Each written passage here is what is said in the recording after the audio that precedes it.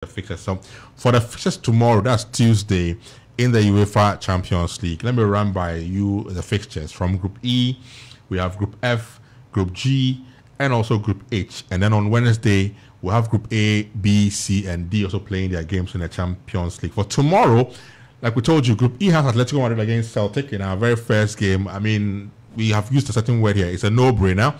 For investors, you can clearly go for a win for Atletico Madrid because they clearly are favourites for this game. After having drawn their first encounter in Scotland, Celtic have been poor on the road. So clearly, I think it's going to be a win for Atletico. They will want to respond to their defeat over the weekend in La Liga in Spain. They cannot lose 2 games on the trot. Simeone will need his charges to give a response. So clearly for me, the options are 2. Win for Atletico Madrid against Celtic, or the other option you can go in for perhaps will be to go for 2 goals at least in this game, so over 1.5. So either a win for Atletico Madrid or over 1.5 in goals for ATM Celtic. That's in Group E. Same group, Lazio take on Feyenoord, a very tricky game. Yeah. First encounter, Feyenoord won. Very, very good win, impressive win for them against Lazio. I think this game will produce a number of goals.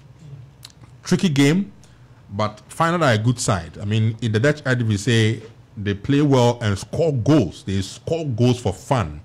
So I see them scoring at least a goal in Italy. But I will not want to vouch for a win, and away win for them. So the options for me that I'll give you, to be on the safe side, is to go in for the goals option. Let's go for over 1.5 to be on the safe side. Over 1.5. Or for those who are also very deep, I'm talking about those who are deep, you can go for a handicap 2 win for Feyenoord, as in give Feyenoord 2 goals and still give them a win. Handicap 2 win for Feyenoord. The 2 options I've given you for that game. That's for Group E. Group F, Dortmund, Newcastle, tricky game. The first encounter in England was a result, I'm sure, that ensured that most of you lost your investments because most of you went for either a win for Newcastle or double chance. And Dortmund won just by 1 goal. I think there will be more than 1 goal in the game. I mean, and it will come from Newcastle. So let's give Newcastle a go.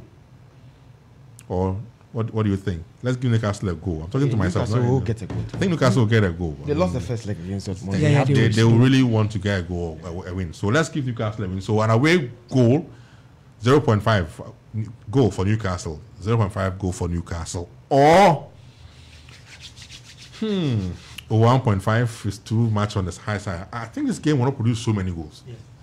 They won't have so many goals in this game. So let's just on the safe side go for the 1 goal at least for Newcastle, or double chance Newcastle. Double chance Newcastle as in a win or a draw for Newcastle. You think they will be able to beat? Yeah, they won't lose Dortmund. I think they can't afford to lose Dortmund. They drew Milan. They won't lose Dortmund. How about they beat Paris Saint-Germain? I don't think that's an option as well. But for me, I'll go for these 2. I'll go for double chance Newcastle, and at least 1 goal for Newcastle. There won't be so many goals. So if you want to go for under 3.5, that's not my option. It's coming from Joseph. So that's the options out there for that game. Milan against PSG in Italy. Milan have been a bit... they began quite well, but suddenly... And in Europe, they've been poor. In Europe, they've not been high flying. Newcastle in the opening game? Yes. They've lost to PSG. It's been Milan. They didn't win the Dortmund, so it's been poor. Milan has been. Milan has been poor. They've been poor in the group. So I mean, they struggle a lot when they face these big sides, especially even in the Serie A against Inter. Look at the goal. Thuram scored. That was very fantastic from them. Anyway, so let's go for the option. I think that Milan PSG, double chance for PSG. Double chance for PSG is the option I recommend for this particular game.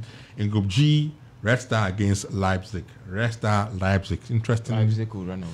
I think a double chance for Leipzig. Double chance Leipzig is what I would... Benghazi is giving investors a lot of safe options. City, it's always good to go for safe ones. How about 0.5 for Leipzig? That's another good option as well. Well, that's definite, but you get 1.06 for that. I'm talking to good investors, not the not that one, please. City Young Boys, clearly it's a definite win for City. You can go in for those who want to go the audacious, you can go for, look at the goals options. Over 2.5, obviously will play. City will get so many corner kicks. You can go for the corner options, over 8.5, over 9.5 corners. They all will play. City are a team that really moves a lot of corner kicks. They attack a lot on the wings now with Doku and also Bernardo, whoever is on that side. They get corners. And so go for the corner options for the City game.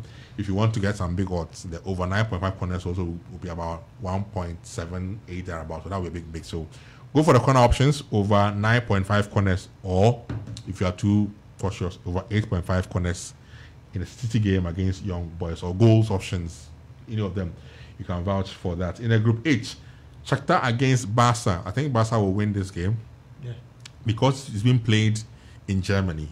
Barca are favorites. But for investment, if you want to be daring, go for the Barca win. But if you want to be cautious, double chance Barcelona or the goals options. 3.5. Over 1.5. What did you say? Under 3.5.